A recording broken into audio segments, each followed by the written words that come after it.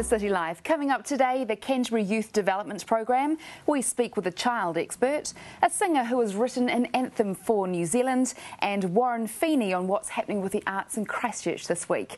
But first on the programme, last week was Men's Health Week, and Martin is here to talk about it. What was the focus last week on men's health?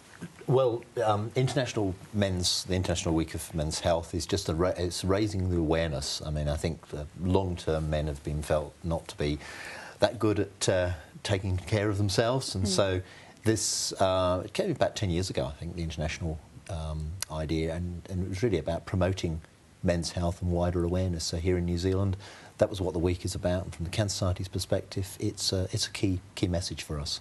What was the focus on last week's Men's Health Week? I think the main focus was about being aware of your own body, being aware that it's not wrong to be concerned about yourself.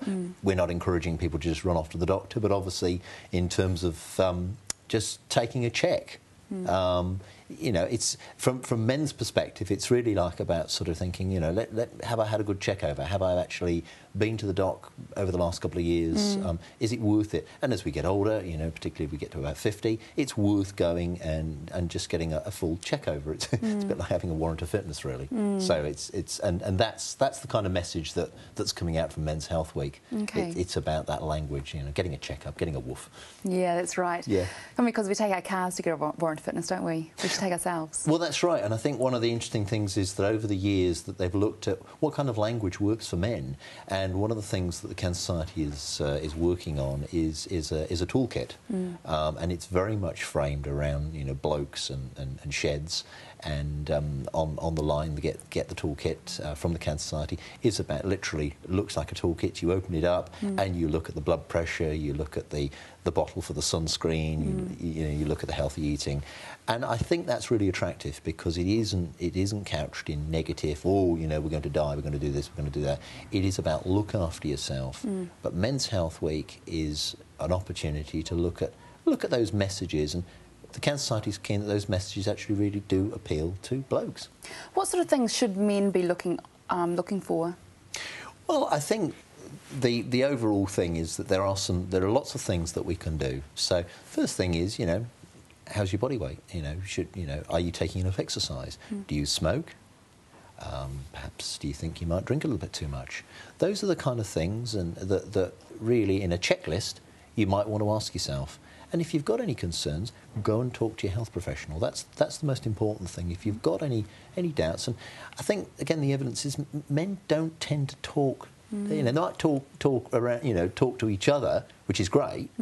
But sometimes, if you want some health advice, you really should go and see the health professional. As I say, we're not encouraging everybody to run off with every twinge, but it's like if you've got something that's been, you know, bothering you for, you know, a couple of weeks, and you think, well, actually, there's nothing wrong with talking about it. And I think that's where people say, you know, maybe women, you know, do talk about you know, their personal, you know, medical conditions, whereas the conception is blokes, you know, talking about that kind of thing. There's nothing wrong with it. And don't Google your symptoms, right? Oh, no. I mean, Google is a fantastic tool, but in some respects, you know, you could Google anything and, you know, you can imagine you've got it in 30 minutes. So a little information is in the wrong hands is not good. So really get the right information, talk to your health professionals. Tell me about what we were talking about before, about the main focus with the Cancer Society at the moment. Well, I think the Cancer Society, obviously it's got a long tradition of sun-smart messages. And within men's health, clearly, you know, without being sexist, there are a lot of outdoor workers who are men. And so early in the piece, the Cancer Society recognised that outdoor workers was a very good example of where we can get a healthy message out. So taking sun protection for outdoor workers is a key men's health message. So for the Cancer Society, one of the messages that we've been developing over the years, and one that I think we've got a good recognition for, is sun protection. So it was logical that we actually developed an outdoor workers message for all the roadies and builders out there through Canterbury, and obviously that's a really important message as we look ahead into the summer. Well, it's not just a summer thing too, is it? I mean, no. I mean, winter. the thing is, we might say that some protection message is seasonal, but obviously it's important to notice any changes in your skin. And it was about what I was talking about earlier in terms of, knowing changes in your body.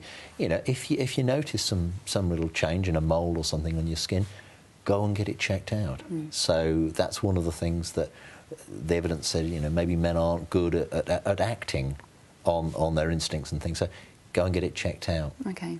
Right, finally, your key message to the men in Canterbury is? Just look after your bodies. Don't be ashamed to talk about it. Talk to your partner, But if you really think about going, you've got something that's been nagging you for a few weeks, go and talk to a health professional. There's nothing wrong with actually worrying about your own body. 10 to 1 will be fine. But the important thing is talk about it. Don't keep it to yourself. Great. Thank you, Martin. Thanks for coming on City Life. It's a pleasure. Thank you.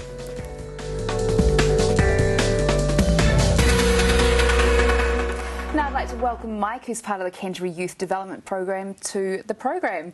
Now tell me about Canterbury Youth Development. Thanks, Kanita. Blue Light Canterbury Youth Development Program started 5 or 6 years ago. There's a group of Canterbury businessmen and members of the community, the army, the police all got together to try and come up with some sort of solution to really tackle the issue of youth crime in Christchurch. So they started putting it all together, and then we started operating about 3 or 4 years ago now. So tell me about the things that you do in this program. Well, the young people that we primarily target are those working at offending at the high end of the spectrum, if you like. So grievous bodily harm, aggravated robbery, long histories of burglaries and what have you. We find that most of the young people who come through the court system, because they get referred to us by Child, Youth and Family, the police and the court system, they've had an absolutely horrific upbringing. So the young people that you frequently hear about from Child, Youth and Family, gone through years of abuse and all the rest of it growing up. And they've sort of ended up in this level of crime, if you like. So that's the families that we work with and the young people. We run them through the army. So 3 times a year we have our young people go through the army for a couple of weeks at a time. The army do a fantastic job. It's not a boot camp, I like to point out, although the army can be pretty tough on them. And what the army do is they get them to a stage where they're ready and receptive for the sorts of messages that we can then feed them. So after they come out of the army, they graduate there, and then we have our psychologists and our social workers, our teachers, youth workers, the whole team. There's 15 of us who work together pretty closely. And we, as I say, work intensively with them to try and get them to change their behaviours and modify their behaviours. Some of them pick it up very quickly, some of them can take months, and then we find work for them and we support them in work. Wow. How's it working? Really, really well, actually. Yeah. Very, very well. You're not going to save all the young people, and at the end of the day, we can only present them with opportunities, and they've got to make the decision to do that. But we support them through it, and actually we get some fantastic results. We're told by Child, Youth and Family and international literature that if you can achieve a 30% non-reoffending rate with this group of young people, then you're running a world-class program.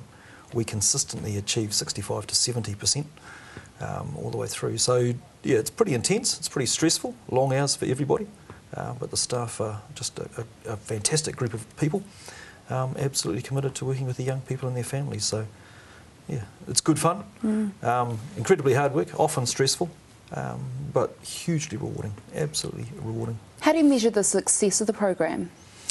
Well, the most basic measure is their offending rate, so whether they are still offending and also the level of offending. So you might have a young person who has committed a series of aggravated robberies, for example, who might be shoplifting now. So they're still offending, but the level of offending has dropped quite a bit. So whether they're still offending, the levels of offending, and then the more difficult things to get them into work or training and keep them there. So we measure that as well. Okay. And we do a whole range of other assessments. Social workers and psychologists do self-esteem and sort of self-efficacy type assessments as well. How did you come up with the processes like the send them to boot camp and get some help? How did you come up with those ideas for that sort of, I guess, formula? Well, I just want to add, it's not a boot camp, but this is prior to my time. We got a researcher based in the North Island, a woman called Kay McLaren. She designed the basic formula, if you like. It's not unusual though. That formula is actually quite widely known anyway. So do some intensive work with them, maybe take them into the bush, do some work with young people, get their attention, get them thinking about who they are, a bit of self-awareness going on, and then work intensively with them and then support them in the community. That model was actually tried and tested and well known. But we engaged a woman called Kay McLaren who came up with the research, I guess, and put us through that.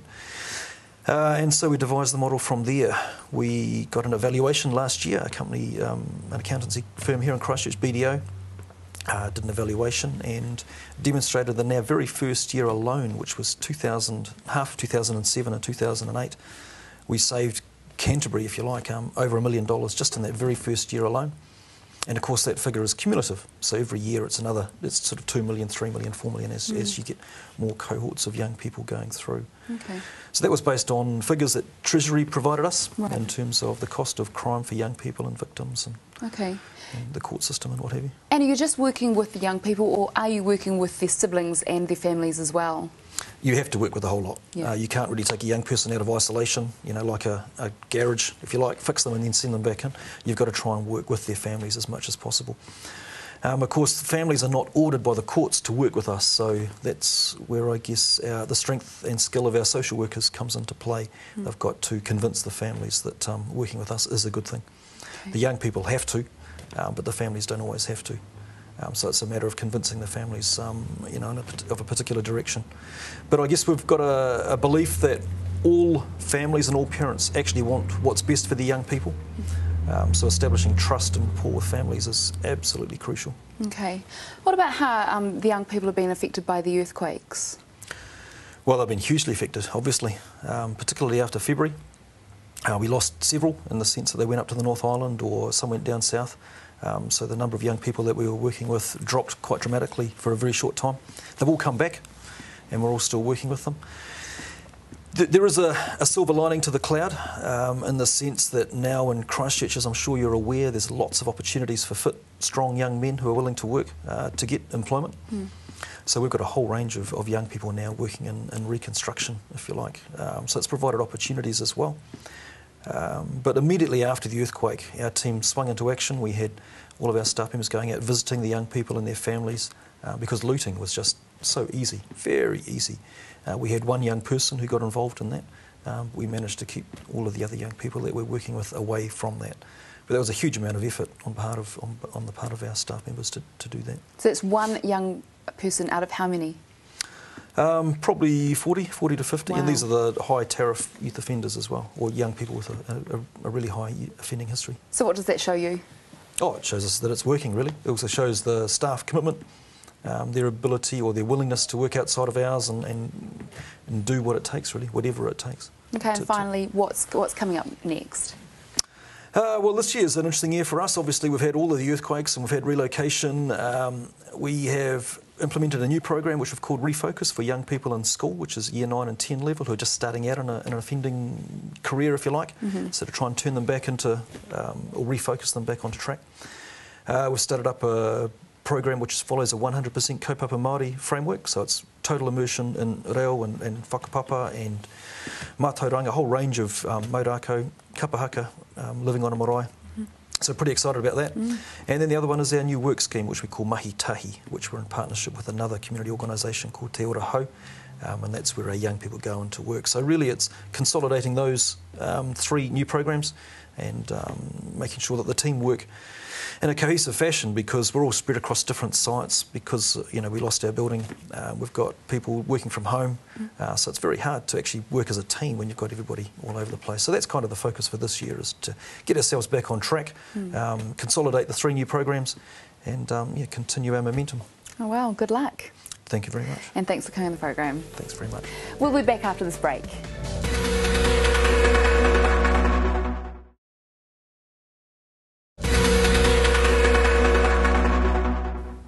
Now I'd like to welcome Norm Dews to City Life. Now tell me about Earthquake Navigators.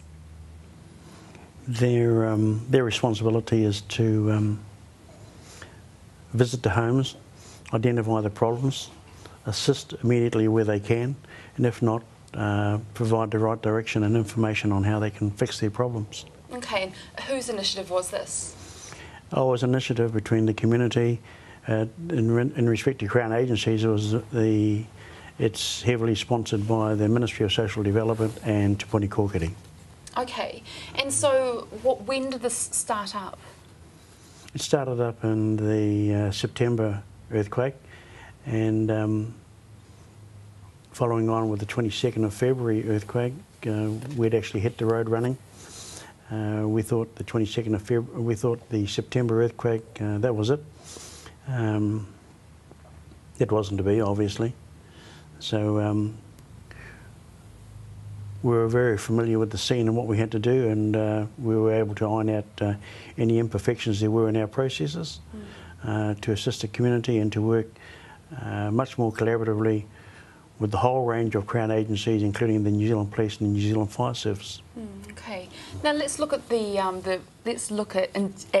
detail the services that you've been offering. Or from taking people to the hospital, to tidying up their backyards, to removing rubble, to organising the toilet facilities to be adequately provided to household owners, many more. Okay, and did you find that there was a real need for this?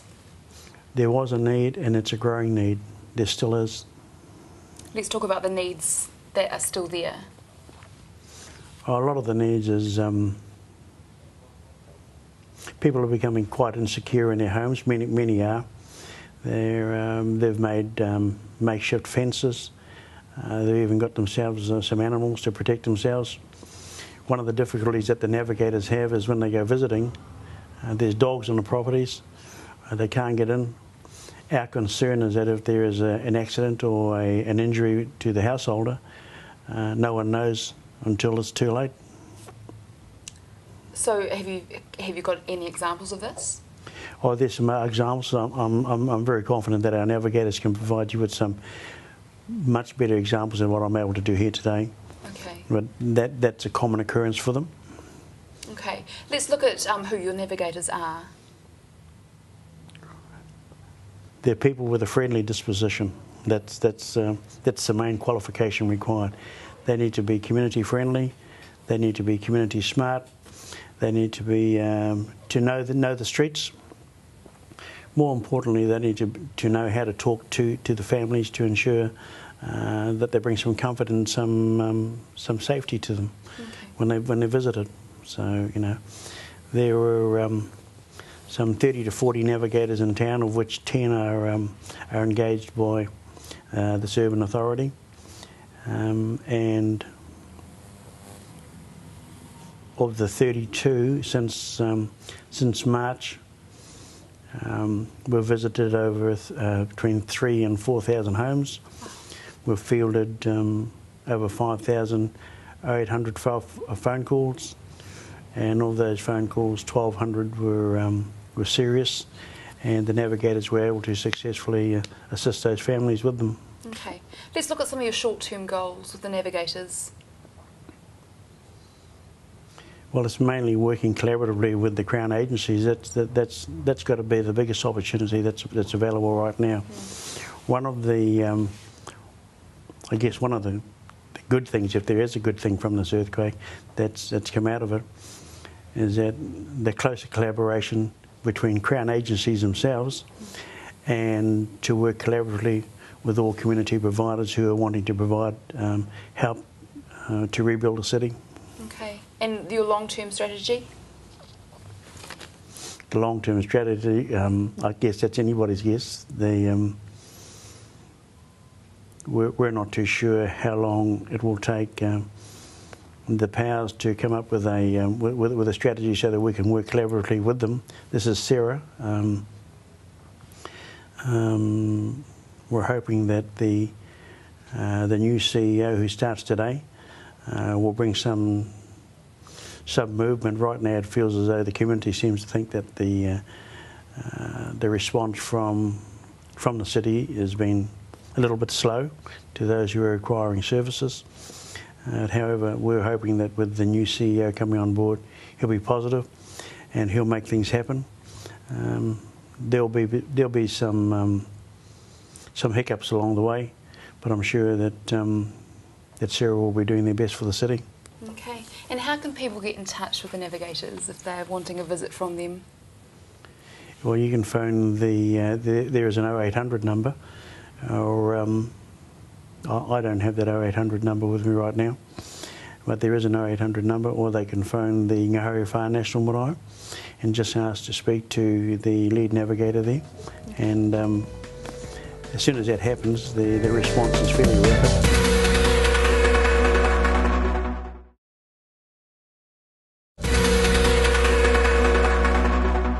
You're back with City Life, and I'd like to welcome to the program Dr. Ian Lochhead from the University of Canterbury.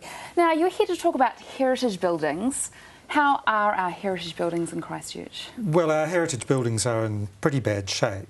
I think they came through the September earthquake remarkably well, but a lot of those buildings were weakened, and February 22nd, well, Boxing Day before that, and then February 22nd were just more than many of them could cope with. And the provincial council buildings, for example, survived those first two earthquakes, but it was damaged, and February 22nd was just too much. And then the 13th of June has done significantly more damage to many of those buildings as well.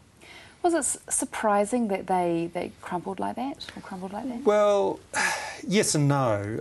Buildings that had been strengthened, buildings like the old government buildings, now the heritage apartments, came through all the quakes remarkably well. But the provincial council buildings, for example, really difficult to strengthen that building in a way that wasn't going to impact negatively on their heritage values. And we always knew that in a really severe earthquake, that building would have problems, even though it had strengthening. Wow. Just looking at Christchurch, it's well known as a city with beautiful buildings, or it has been well known for that. What's the future of Christchurch now in terms of heritage buildings? Well, I think we will recognise that the heritage buildings that we have left will be just that much more important. And I think Napier is an instructive example, because they've got a handful of buildings that survived the 1931 earthquake, and they are seen as really key buildings. And I think we're going to have a huge revaluation of our heritage. Buildings that perhaps we didn't think of as quite so important before will take on a much greater significance in the post-earthquake city. So there will still be heritage buildings in Christchurch, but we'll think about them in different ways, and I think we'll value them just that much more. How important is it for us to retain some heritage buildings here? Well, I think it's absolutely crucial for the future of the city, because they do provide that essential link with our past. And the heritage buildings that have been damaged, many of those will come down. But I think it's really important that, particularly for key buildings, that, like the two cathedrals, that we do absolutely everything we can to try and retain those, because they're very much the identity of the city.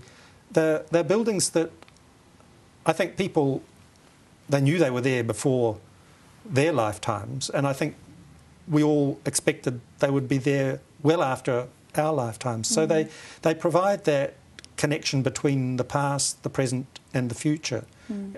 It's like great trees that we know have a lifespan much greater than human beings. So they're really important in that sense.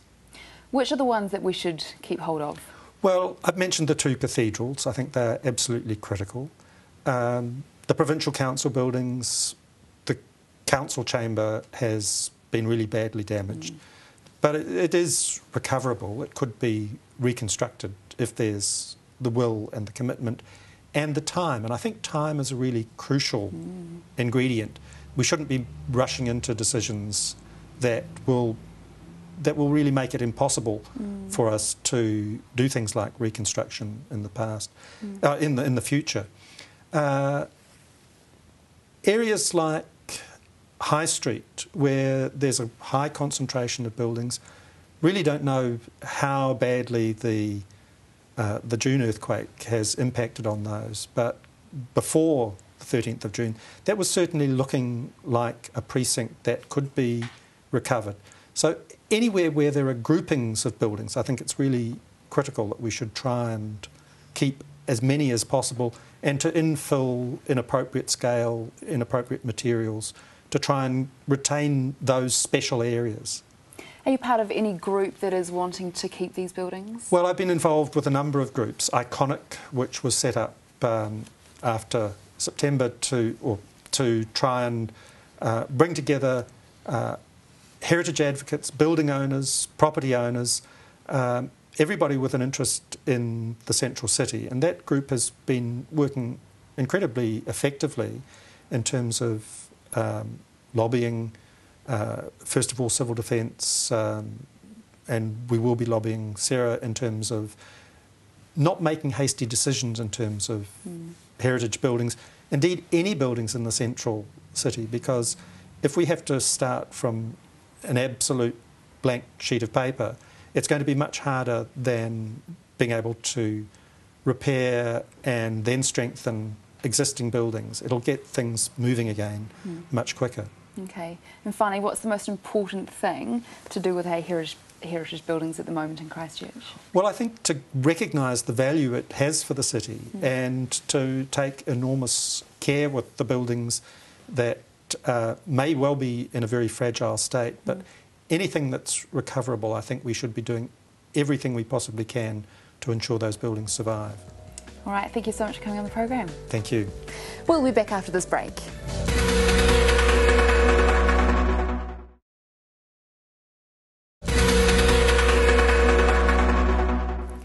You're back with City Life, and I'd like to welcome to the program musicians Amy Bowie and Joshua Goodare. Good to have you here.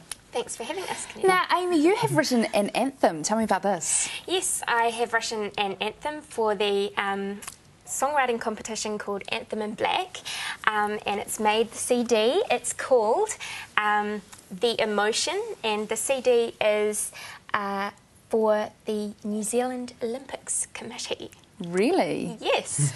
So the New Zealand Olympics Committee were looking for the soundtrack of a nation, and yeah, so my duet, which I recorded with Joshua, has made the grade. That's awesome. Yeah. So any other Christchurch musicians on there?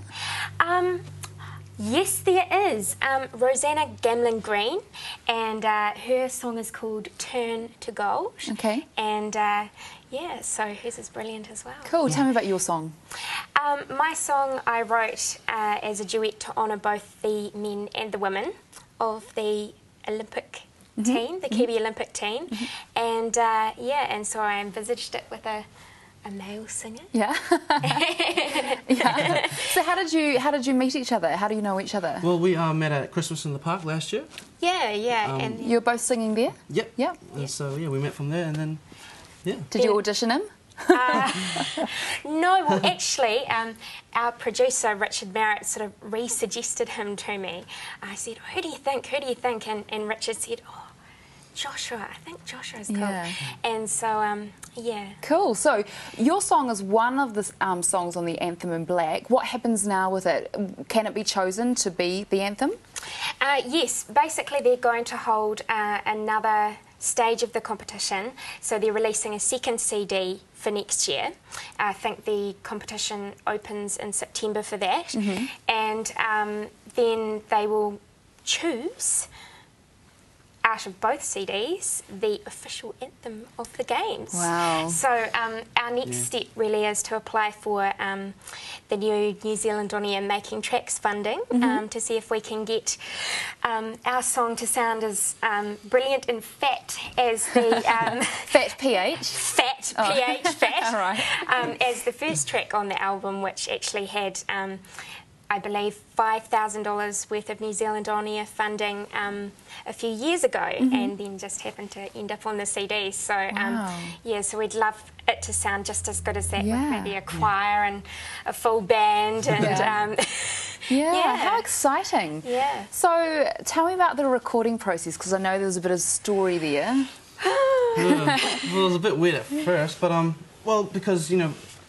When the earthquake hit, it was like all the studios were closed in town, so you know, Amy here was really, stressing to find a studio. Yeah. So yeah, we found a studio, one of our friends, like in his house. Yeah. So Mr. basically, Marriott, was it? I basically emailed Richard and I said, oh no, I can't find any studios in Christchurch. There's none open, and do you know of anywhere that has a grand piano? And so I sent him the track, and he sort of emailed back and said, I'm quite happy to produce for you. So I was really honoured. Yeah. And so then we got in touch with Michael Bell, and he ended up borrowing gear because his studio, Orange Studio, is in the red zone, and he couldn't get into it at that stage. And then we ended up at Clayton and Lucy Hiku's house recording the vocals, and at Richard's house recording the piano, fighting birds tweeting, and and having to sing extra quiet the guide vocal because we're in an adjacent room. So it was really quite weird. a strange process. So it'd be really nice to do it properly with some New Zealand On Air funding. So.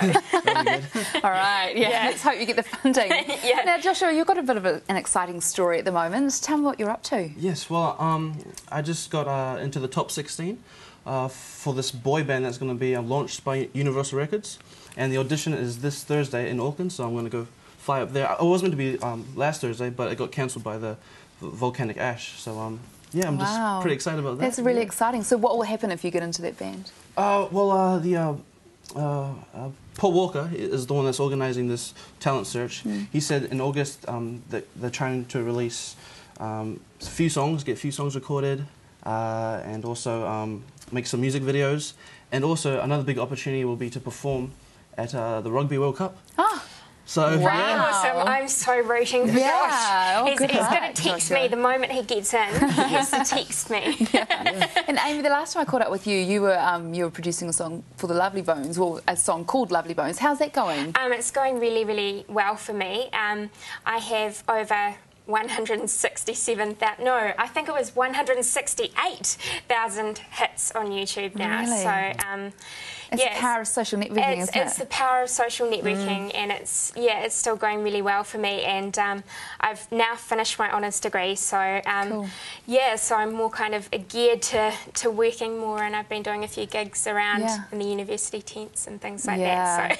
So where we can find venues, right? Where we can find venues. So. Okay, and finally, once with the song, you're actually using social networking to get the message out there, aren't you? That's right. Tell me about that. Yes, one of the new criteria for Making Tracks funding for New Zealand On Air is getting over 1,000 Facebook likes, which I have achieved, and also 500 Twitter followers, which I believe I'm about 20 off achieving. So I will have it by the time it's due. Great. By the time the just quickly, what's the Facebook page? What's that? The Facebook page is facebook.com/Amy Bowie Music. Okay. So if you go to that page, you'll find links to comment on the song on the Anthem in Black official website, and you can win some prizes, I believe, from the New Zealand Olympics Committee. Cool. So. And you have actually 2 CDs to give away today. I do. How would you like to give those away? Should they email me?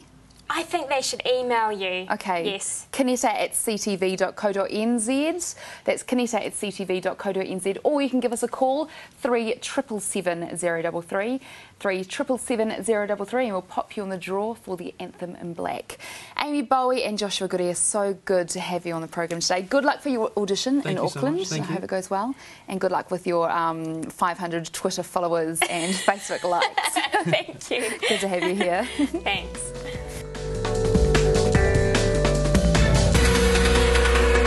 Now I'd like to welcome Julie Wylie, who is a music specialist in early childhood. Welcome to the program. Thank you. It's wonderful to be here. Now tell me what you actually do with music and young people. Well, I start with very tiny babies, and the music is the children's language, because long before birth they've been listening to the sound of the heartbeat and surrounded with rhythm and hearing the mother's voice. So we do half-hour music sessions for mothers and babies, and that involves lap games, beautiful music activities that are designed to build relationship between mother and baby, communication. It's just wonderful. How important is something like this for the mother and the baby? Well, I've been involved in a lot of research on music and the brain, and they're finding out more and more as time goes on, but the music activates every part of the brain, and most importantly it calms and regulates. So if a baby gets highly aroused, a lullaby can calm and settle both mother and child. And we're finding, particularly in my work at the Champion Centre, that it has huge significance for children with special needs. Okay, tell me about this, what you do with the special needs children. Well, I established the program at the Champion Centre in Music 19 years ago. So we work with children with Down syndrome, dyspraxia, on a range of conditions, autistic spectrum, cerebral palsy, and what we find is that so many of the children sing their first words. Oh, really? Yes. Instead of speaking Yes. them? Gosh. Yes. How old are these babies when they come to your centre? Do they have to be babies, or can they be a little bit older than that just to get into it? In my own music school, I'll take one class at the moment. I've got 6 beautiful little babies, and they're all about 6 and 7 months old. And they know from week to week, you see the progress, the lap games, the rowing, row your boat, and other activities. They anticipate, but there's a most beautiful circle dance I do with the mothers. And when we all go into the middle, the babies are reaching little hands and feet, and it's just so wonderful to see how they reach out, touch each other, they're chuckling and chortling with joy. And someone said to me the other day, it's just so magical as a parent, because you come in, especially in these difficult times with the earthquake, and you might be feeling a bit low, but you go away just feeling so uplifted. And that's what music does, because it's a language of the emotions. Tell me about the books and the all the CDs that you've got here. Well, when I started in with my own music classes 20 years ago, there were only, I think, 2 or 3 other music groups, and there were very few music resources, and the music resources that I did find often didn't have beautiful arrangements. And as far as I'm concerned, because I've done music therapy training as well as music education, to me the arrangements are crucial, because a song might be very simple, but you want something that maybe has an oboe to paint a story, like Skittery Mouse as a clarinet. And so music paints the pictures for the child.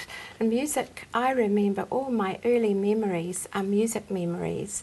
And I want to lay that foundation of music for life. So the CDs have involved the most wonderful musicians like Judith Bell, Michael Bell, Baroque, Tom Rainey, who is the head of the jazz school, others like Helen Webby, harpist with the Christchurch Symphony Orchestra, Tony Furner, and all these wonderful musicians have come on the journey with me, because they know that I'm wanting to have excellence in music experience for children. And the Rockabye Blues CD, I was joined by a professor from Temple University in the States, Beth Bolton, and another person from La Trobe University in Melbourne, and they came over to work on that with me.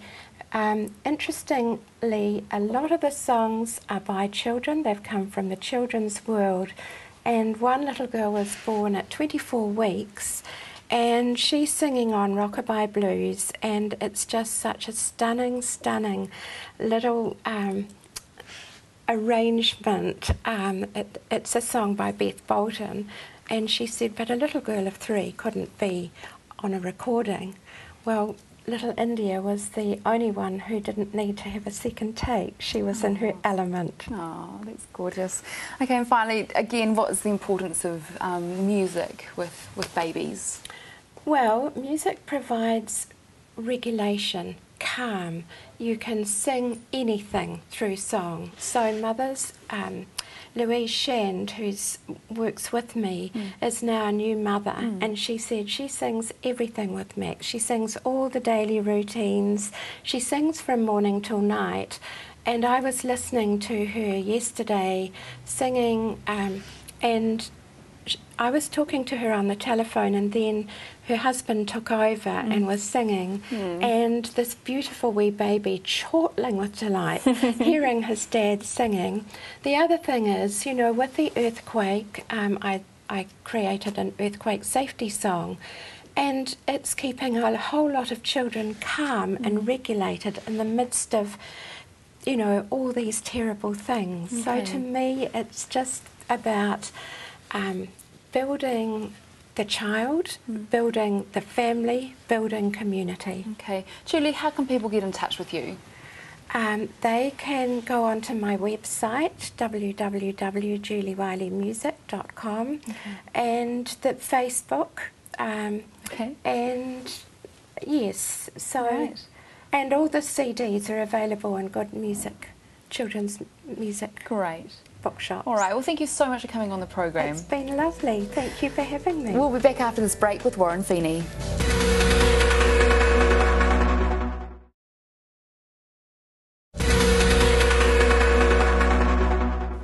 Welcome back to City Life, and we're with Warren Feeney, our arts contributor. Welcome. Hi, Canetta. What's our focus this week? It's back to 183 Milton Street and an exhibition of a Year 4 sculptor student from the University of Canterbury, Jason Ware. Now, I remember 183 Milton Street because I remember something about the fairy lights. Yeah, there were fairy lights around one of the works, and I mentioned at the time that I was feeling really, you know, that was annoying me because this was a home.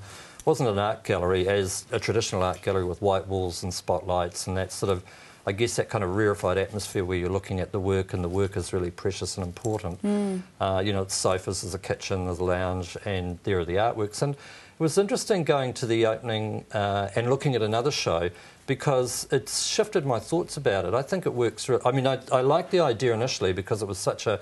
It was a response to the quake and not having anywhere for someone to exhibit. So, you know, Tim Middleton, student, had set the space up to run a program until the end of the year. And it's interesting because going back again and seeing the show, I think one of the things is that you actually, it reminds you that it's actually you and the work and the way in which an artwork can establish a conversation with you. And, you know, ultimately it doesn't really matter where it's located. And there's something actually very familiar and kind of user-friendly about a house and a home that isn't always true of an art gallery. They can be really intimidating. So I think that, yeah, it's good. I mean, I'm really pleased to see the shows running and also to kind of have my thoughts about what a gallery could be moved a little bit. Now, Jason Ware, he's a sculptor, but this one's about, you know, collaged works on paper. I mean, how does this relate? Well, we'll see that when we have a look at the images. They are very much about space, but they're also sort of fantasy images. The show's called Visions of Earth, and it's a project. Basically, he sees them as drawings, so they're drawings that will feed into his sculpture. Okay. And he's set himself the task of completing one every day. So they're collage works. So he's using magazines like National Geographic, New Zealand Home and Garden, a whole range of different magazines. And actually he was saying to me yesterday that, you know, I said, what's it like trying to do this every day? Because, you know, 365 days a year. And he said, yes. He said, no, I get home from university and I've got to do this collage. But he said it always tends to be exciting and engaging because he doesn't know what the image is going to be until it's finished. And then some of that will feed into his sculptures as well. So if you see the exhibition, there's a small book which has all of the collages, and then there are a number that he's worked on a bigger scale and framed those up for exhibition. So should we have a look at them? Yeah, let's have a look. Yeah, so these are untitled. So I was saying that they are about space and spatial relationships. You can see there's this kind of aerial landscape with this object and metal shape in the foreground, and then something that maybe should be in the background. And he talked about them as all of them, he's interested in foreground, middle distance, background. But you can see how this is a photograph, but it's actually not a photograph of something recognisable in the sense that space has been completely kind of flattened. So the relationship between foreground and background is confused. And they're all like that. So they're kind of intriguing and interesting. And this one, again, what is this about? It's an interior of a bedroom and this big metal object, which, in fact, if you look at the little, whatever they are above the bed, they're kind of been placed so they're joining onto it. So again, the foreground, the background have been locked into one another. So there's this whole history of collage and artists in the 1920s, surrealist artists making, using photographs, cut photographs and making surreal images. And it's very much in that tradition, but as a sculptor, I think Jason Weir's more interested in spatial relationships and yeah, I mean, this one again, there's this sort of a relationship between that object and the wall and surfaces and the background, but it's kind of curiously strange and odd. This one I really like because there's nothing in the foreground for you to relate to a middle distance. So that large floating object is either very close to the foreground or maybe it's actually a very long way away. You know, it's hard to read the space. And this one, again, is sort of, I think this was an interesting one because of the way all of those, the grid shapes, and then looking through all of those, you've got a different view of parts of that scene, and then the picture itself, which, you know, frames it, is also a view of it. So one of the things that he did, and I don't have images of these, but one of the things he's done is that the collaged objects, quite often he's cut them at the sides, so they're not just framed square, they've been cut and shaped according to, like, this interior of a room with, say, the ceiling comes out further in the picture. And they are kind of like sculptural objects. They're not just, he hasn't thought about them as just as photographs, he's thought about them as sort of physical objects and contained objects too. So, I mean, to me, it looks like the work of a sculptor. And, and I think a really good show. It's only 7 or 8 works, but certainly definitely an artist who I'm interested in seeing more work of. Yeah. Now, would this have had a different context or meaning if it had been in a traditional gallery space? I think no. I think that the context of the works themselves, I think those issues that we've just discussed, they would all be there. I think the difference is that there's something less precious about the way in which you can go into the gallery and view them. So. I mean, there's plenty of research to indicate that galleries, for a lot of people, they're intimidating, and there are socio-economic groups who feel that they're not for them. That is, I mean, hard to believe, but they think they may be not even allowed into them. So I think there's something nice about using the domestic environment for a show. Of course, you know, I'm saying this, and at the same time there's an issue around if it's critiquing the art world, here I am as part of the art world, welcoming it and welcoming the critique. So, you know, it's a complicated question. Sure is. But what it'll do is it just shifts your thinking about how art's presented, where it belongs in society, and those sorts of things. And those are always really good and interesting discussions to have. Yeah. Now, very briefly, you're opening some gallery and studio spaces. Yeah. Tell me about those. Yes, we are. We're opening, Ronald Mottram and I, he's a specialist picture framer, we're opening a gallery at 241 Morehouse Avenue. We've been looking for a space for quite a while now, and this came up about 5 weeks ago. So there's a good large gallery space, so we're looking for a request. It's for Christchurch artists, and it's very much, it's going to run for 18 months, and it's very much a response to the quake and giving, it's really as close to the central cities as you can get, right on the border of Morehouse Ave. So we want to have an ongoing program. And also, fortunately, there's 6 studio spaces for artists. So, amazing. So people can get in touch with you. How can they do that?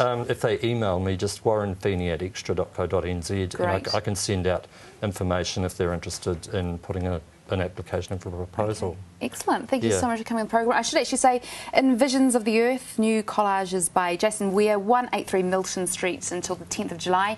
View by appointment 021 801 236. Hope you're writing this down, 021 801 236. Now that is City Life for today. Do you know that you can watch us on demand? Go to ctv.co.nz and click on demand. You can get in touch with us here at City Life. You can email me, canetta@ctv.co.nz. You can give us a call, 3777 033, or you can write to us, PO Box 1100 Christchurch. Thanks for watching, and I'll see you tomorrow.